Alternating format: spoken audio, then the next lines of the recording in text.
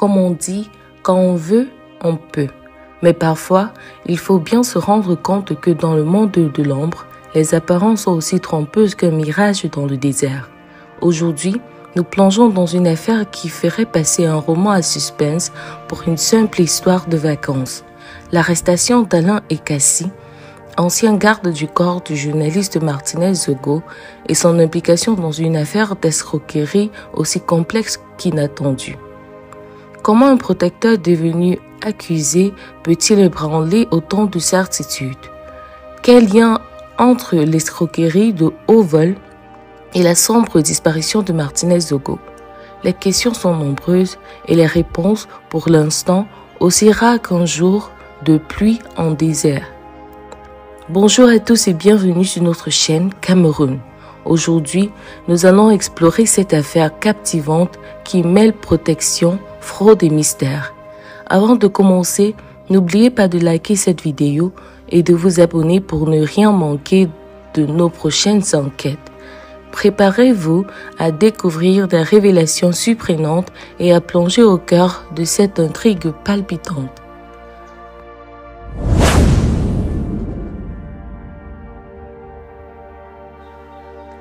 Avant sa mort tragique, Martinez Zogo vivait avec une peur constante, une peur qui l'avait poussé à se faire entourer par 2 gros bras pour sa sécurité.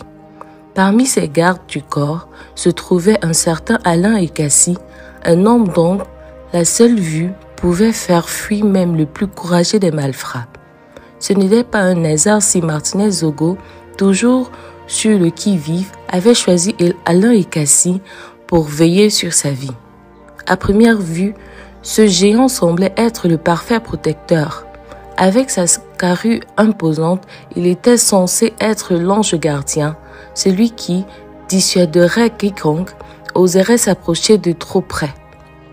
Mais voilà que, quelques mois après le décès de Martinez Zogo, la figure d'Alain et Cassie, qui apparaissait auparavant comme celle d'un bouclier humain, commence à se fissurer. On le retrouve non plus dans la posture du protecteur, mais plutôt dans celle de l'accusé, traîné devant le tribunal militaire pour une affaire d'arnaque. Oui, vous avez bien entendu. L'homme qui protégeait avec tant de zèle le journaliste redouté se retrouve lui-même au centre d'une affaire d'usurpation d'identité. Le monde à l'envers, direz-vous. Alors que le souvenir de Martinez Zogo est encore vivant dans les mémoires, cette arrestation d'Alain et Cassie vient jeter un trouble. Comment cet homme, chargé de protéger, a-t-il pu basculer du côté obscur? Était-il déjà sur cette pente glissante lorsqu'il veillait sur Zogo, ou est-ce le destin qui l'a conduit là où il se trouve aujourd'hui?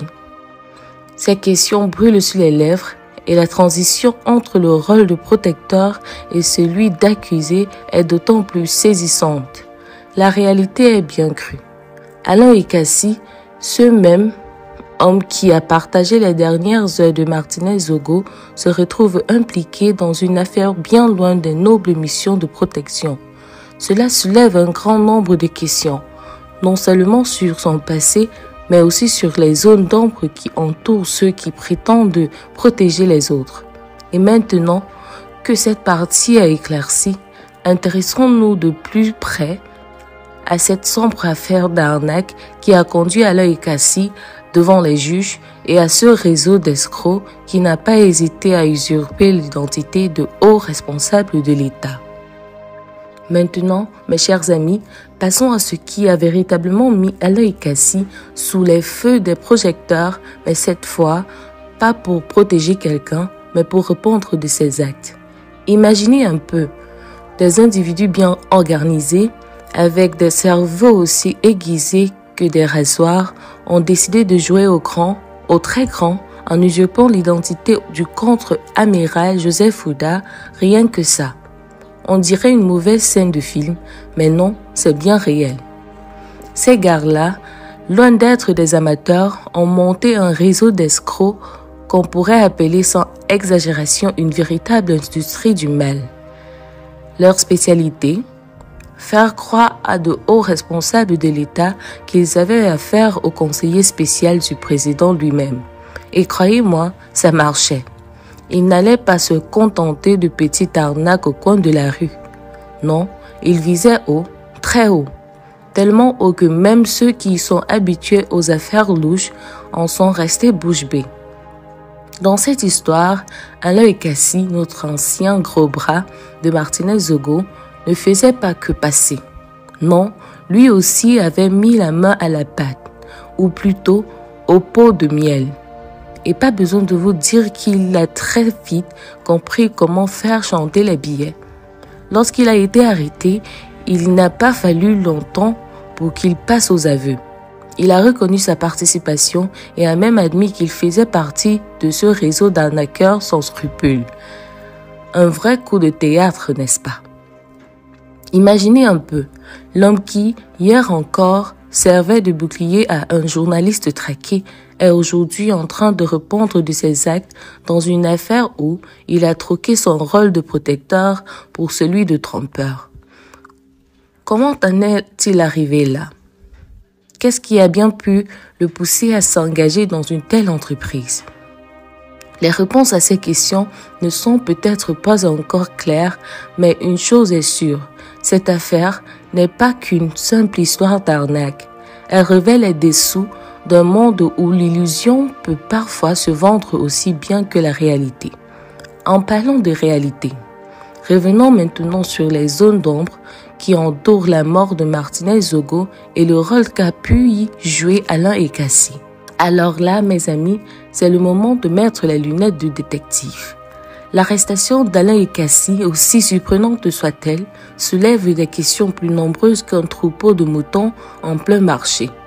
L'homme, qui était censé être le rempart contre le danger pour Martinez Zogo, est maintenant au cœur d'un tourbillon d'interrogations. Oui, la saga ne s'arrête pas à une simple escroquerie. L'affaire Cassie est en train de devenir un vrai casse-tête pour cause. Alain Cassie n'était pas un inconnu dans le cercle rapproché de Martinez Zogo. En effet, il avait été l'une des dernières personnes à avoir eu un contact direct avec le journaliste avant sa disparition. Imaginez dans la scène, le géant qui était censé protéger Zogo se retrouve impliqué dans une affaire d'arnaque qui pourrait bien entacher son image pour longtemps. Et maintenant, le mystère qui entoure la mort de Martinez Zogo s'épaissit encore davantage. On peut se demander, comment se fait-il que quelqu'un avec une telle proximité avec le journaliste ait pu se retrouver impliqué dans un réseau d'escroquerie? Est-ce qu'il y avait des signes avant-coureurs que personne n'a vus? Ou bien, est-ce une situation où le danger s'est insidieusement infiltré dans l'entourage du journaliste sans que personne ne le remarque? La confusion est telle qu'elle ressemble à un véritable échevêtrement de fils de laine où il est difficile de démêler le vrai du faux. Les zones d'ombre autour de la mort de Martinez Zogo ne se limitent pas à l'arrestation d'Alain Cassie. Elles touchent également la manière dont ces affaires se croisent et se mélangent, laissant le public dans une attente fébrile de réponses claires. La vérité semble aussi insaisissable qu'un mirage dans le désert et les liens entre les différents éléments de cette affaire deviennent de plus en plus flous. Maintenant, la question que l'on doit se poser est, ce mélange d'escroquerie et de mystère sur la mort de Zogo sera-t-il jamais complètement éclairci? Les prochaines étapes de cette enquête pourraient-elles enfin apporter des réponses concrètes ou nous laisseront-elles davantage de questions en suspense? Les révélations à venir pourraient bien changer la donne. L'arrestation d'Alain Cassie soulève plus de questions qu'elle n'apporte de réponses. Son rôle auprès de Martinez Zogo et son implication dans une escroquerie de grande ampleur laissent le public dans l'expectative. Cette affaire nous rappelle à quel point il est important de scruter de près les éléments gravitant autour des figures publiques, surtout lorsqu'il s'agit de journalistes en danger. À votre avis, cette arrestation éclaire-t-elle d'un jour nouveau l'affaire Martinez-Zogo? Que pensez-vous des liens possibles entre ces deux affaires? N'hésitez pas à partager vos réflexions dans les commentaires. Et si ce sujet vous intéresse, pensez à aimer cette vidéo et à vous abonner pour ne rien manquer de nos prochaines enquêtes exclusives.